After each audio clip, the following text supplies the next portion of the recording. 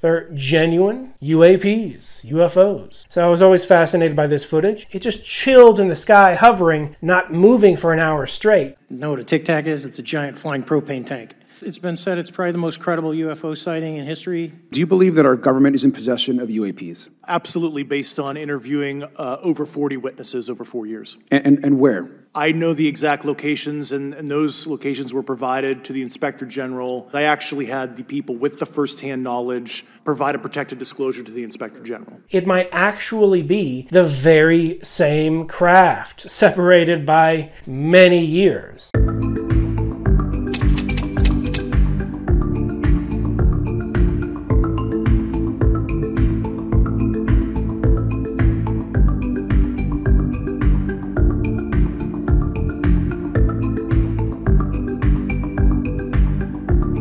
Welcome to ZD-27. I'm John Razimus Hughston. In this episode, episode 3, I'm going to talk about the UFO hearing that just took place July 26th. I went to bed early, got up super early to watch it, because my time, it started at 7 a.m., 2 hours and 18 minutes long. I watched the entirety of the entire UFO hearing, and I was fascinated. I think we got some really cool stuff. It was all official, okay? Whether you believe the witnesses or not, specifically David Grusch, whether you believe in him or not, he was under oath. So he was risking a lot by being under oath. It wasn't just a News Nation interview at this point. This was a meeting with an official oversight committee in Congress, so it's a little bit different. It's on the record, it's filmed, here it is. David Grusch said he talked to about 40 people, and they all confirmed there is a secret UFO crash retrieval program. And there is pieces, if not fully intact, non-human intelligence craft in the possession of private aerospace companies, which are contracted with the government, specifically the Department of Defense, and it's the Department of Defense's job to deny everything. That's just their thing, all right? It's what they do, okay? Roswell, 1947, happened, okay? It happened. It wasn't a balloon. It wasn't dummies. Lieutenant Colonel Jesse Marcel said he picked up a piece of metal at Roswell, 1947. He said he was one of the first on the scene. He wasn't the cowboy rancher that discovered the scene, but he was the first military personnel on the scene. Lieutenant Colonel Jesse Marcel. He said he kept his mouth shut, but in 1980, on the show In Search Of, they drove out to the site. He picked up a piece of metal about 2 feet by 3 feet wide. Not particularly huge, but, about yay big. And he said this piece of metal was as thin as the tinfoil in a pack of cigarettes. Those who disbelieve will say, just cigarette tinfoil? Sounds like a tinfoil weather balloon to me. Well, it wasn't regular tinfoil, okay? It couldn't be destroyed, it couldn't be bent. They got a sledgehammer and smashed it, and it bounced off. This is Lieutenant Colonel Jesse Marcel. Now, I can't see Lieutenant Colonel Jesse Marcel mentioning the memory metal, which perhaps was a different piece of wreckage. Maybe he didn't personally come in contact with that particular piece. But he said the piece he picked up weighed nothing. It basically weighed nothing, was very thin, and couldn't be bent. We don't have anything remotely like that on planet Earth. If you can find a piece of metal as thin as tinfoil, 2 feet by 3 feet wide, and you can't bend it even a little bit, we don't have that. That doesn't exist, okay? Even the toughest material. You can synthesize a piece of diamond. It's going to break easily. You can synthesize a piece of carbon fiber. It'll bend easily. Titanium, you name it, all right? They will all bend easily, okay? So we don't have a type of metal as thin as tinfoil, and this is not even regular tinfoil. This is the exceedingly ultra-thin cigarette foil. Unbendable. We don't have that. It doesn't exist. The memory metal is also a very interesting thing, but it's all hearsay, right? The Roswell crash is all hearsay. Well, David Grusch was under oath. He seems to be repeating stories which do sound like Roswell, I'm not going to lie. But he can't specifically state because he learned these things under this top secret clearance level, talking with other colleagues that also had this top secret clearance. He can't exactly mention it without being in a secure environment. So a skiff is what David Grusch offered to any that wanted to hear the details. David Grusch said he knew the locations and the names of those heading these secret UFO projects. If you believe we have crashed craft, stated earlier, do we have the bodies of the pilots who piloted this craft? As I've stated publicly already in my News Nation interview, biologics came with some of these recoveries, yeah. Were they, I guess, human or non-human biologics? Non-human, and that was the assessment of people with direct knowledge on the program I talked to that are currently still on the program. And was this documentary evidence, this video, photos, eyewitness? Like, how would that be determined? The specific documentation I would have to talk to you in a skiff about. Gotcha. Yeah. And you probably can't name names, but what agencies or organizations, contractors, et cetera, do we need to call in to get these questions answered, whether it's about funding, what programs are happening, and what's out there? I can give you a specific cooperative and hostile witness list of specific individuals that were in those. And how soon can we get that list? I'm happy to provide that to you after the hearing. Super. Thank you. It doesn't seem to sound like any of these extraterrestrials or non-human intelligences are alive. It sounds like they're all dead. Nevertheless, physical, biological evidence of a creature from another world would be groundbreaking. It would be amazing. It would be the most phenomenal breaking news worldwide. Everyone wants to see the proof. They want to see it in their hands. I grabbed this toy. It is from 1999. It's extremely obscure. I've never seen it before. I come from Area 51. I want your planet. That makes zero sense, but that's what this alien toy says. Listen to it.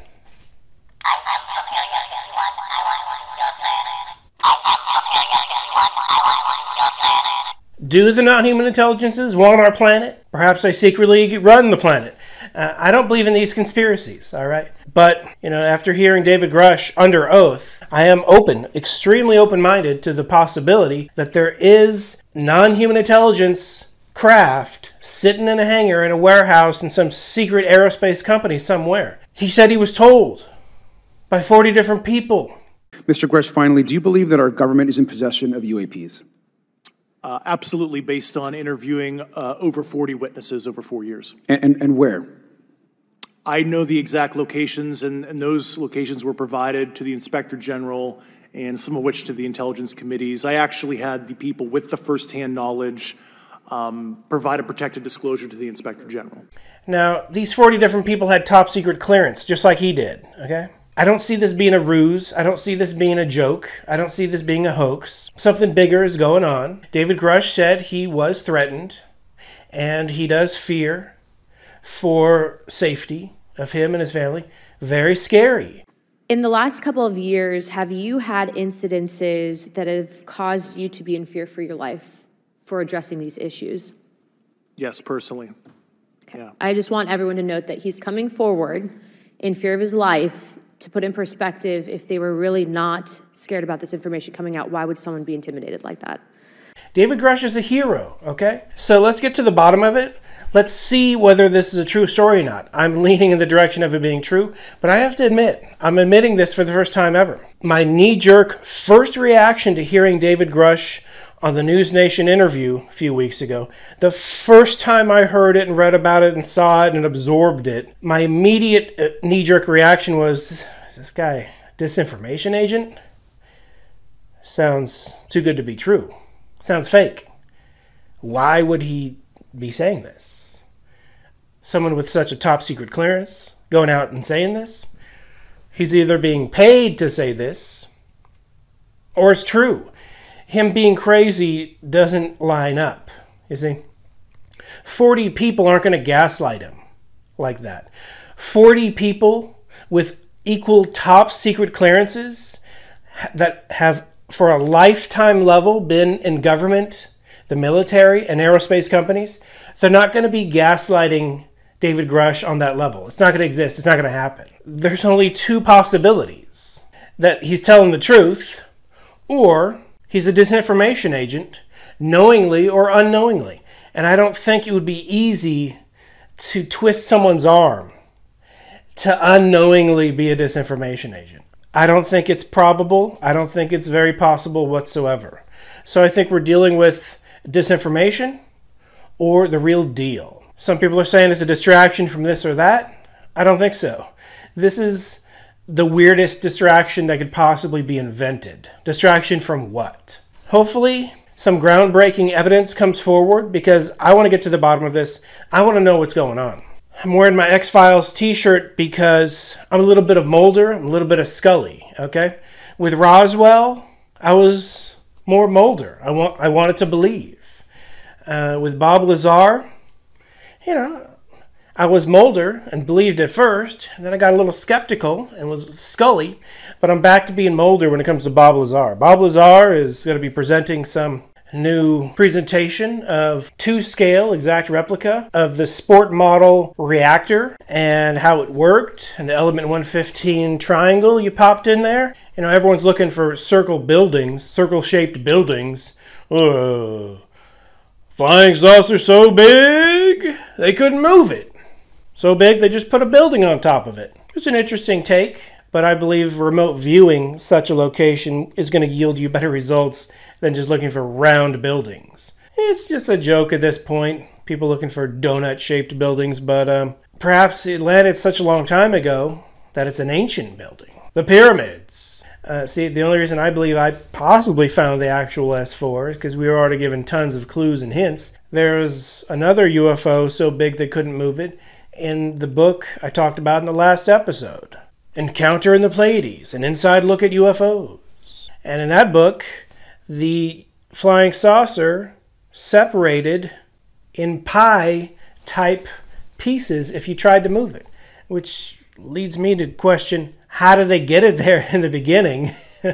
It was a small flying saucer on the outside, gigantic on the inside. This is a Preston B. Nichols story, Montauk Project spin-off book, most definitely inspired by Doctor Who. Perhaps that's why it couldn't be moved, because there's a football-sized room on the inside, and even though the outside was small, the mass would have been humongous and gigantic and immovable. Perhaps they have to flip the old holodeck switch off, and then they can move the thing. I personally believe David Grusch is a hero. Hats off to David Grusch. David Grusch, I salute you. I don't think you're a disinformation agent. I think you're coming forward with good intentions and positive reasons, and I look forward to seeing how this unfolds. It's too late if this is the real deal.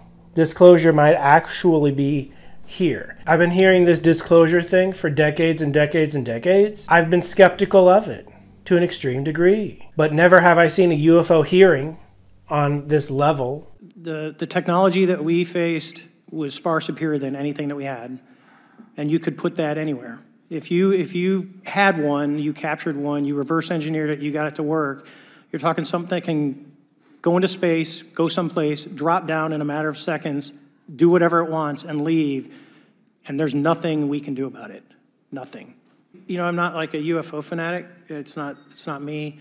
But I will tell you that what we saw with 4 sets of eyes over a 5-minute period, still, there's nothing, we have nothing close to it. It was amazing to see. I told my buddy I wanted to fly it, but yeah, it's just an incredible technology.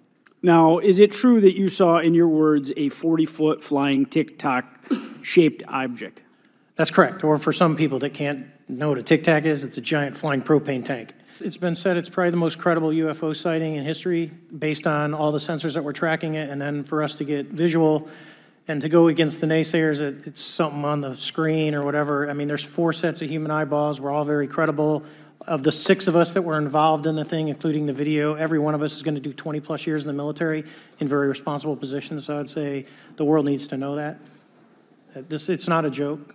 Whether you want to rip apart someone's testimony of this or that Tic Tac flying saucer exists. And speaking of the Tic Tac flying saucer, I matched it up exactly with the Battle of Los Angeles photograph, and the shape is identical. I don't think anyone in the history of any time has ever visually compared the Tic Tac flying saucer with the Battle of Los Angeles UFO, because they're identically the same shape. It might actually be the very same craft, separated by many years. It's possible the Battle of Los Angeles took place in Los Angeles. It was 1 hour of shooting the highest caliber bullets at this illuminated UFO in the sky. People died of heart attacks because of the relentless barrage of bullets at this unknown object. Elderly individuals, they couldn't handle the sound of bullets going off. The military never gave an explanation for what this was. It simply disappeared after an hour, but there's no evidence it was ever hit once, not a single time. So they shot at it for an hour straight. It just chilled in the sky, hovering, not moving for an hour straight. Looked kind of like a blimp, looked kind of like a flying saucer. It was hard to see its exact dimensions because it was so bright. There were beams of light shot onto it so they could better shoot the thing down, which they were unsuccessful at doing. The thing simply vanished. There's no evidence it was ever shot down. But the location of Los Angeles is very close to the off the coast of San Diego with the Tic Tac UFO, which David Fravor said looked like a propane tank flying around with no wings. So perhaps up close, the Battle of Los Angeles UFO looked like a propane tank. You know, it's possible. But it seems to have something on top. It seems to have a little thing on top, like the top of a flying saucer. Whatever this shape is up close, the silhouettes match exactly, identically. They appear to be the same craft, the same thing. They appear to be the exact same craft. So I was kind of blown away by that. Skeptics have said, oh, they're using the same old stock footage for this fake release. Fake release of what? David Fravor saw this thing with his eyes. The pilot in the back of his jet also saw it with his eyes.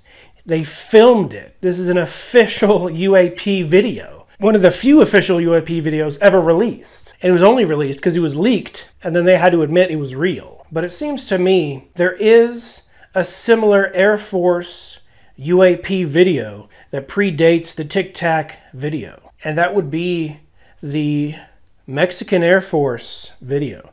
Now, whether that was filmed prior or not, it leaked before the Tic Tac UFO video did leak. Does anyone remember this Mexican Air Force UFO video? This is authentic. This video is from the Mexican Air Force. I posted this video in one of my old videos talking about UFOs, and some company claimed ownership of it. And I struck back. I was like, hey, this is Mexican Air Force owned. You don't own this. The Mexican Air Force made this public domain. And they backed off. So you are free to share and search and get a better quality version, but this is pretty phenomenal footage. This Mexican Air Force UFO footage. It looks like a fleet of possibly what David Fravor saw off the coast of San Diego. A fleet of Tic Tacs. A fleet of the Battle of Los Angeles illuminating lights. They don't seem to have a super defined shape, but they're flying in a fleet. They're flying in a formation. The Mexican Air Force followed them, tried to catch up to them, and they disappeared. They simply vanished. But they're definitely not birds. They're definitely not balloons. They're genuine UAPs, UFOs. So I was always fascinated by this footage. And until next time, I'm going to continue to investigate UFOs, UAPs, ETs, non-human intelligences. I'm John Razimus Hughston with ZD-27. Thank you for watching. Be seeing you.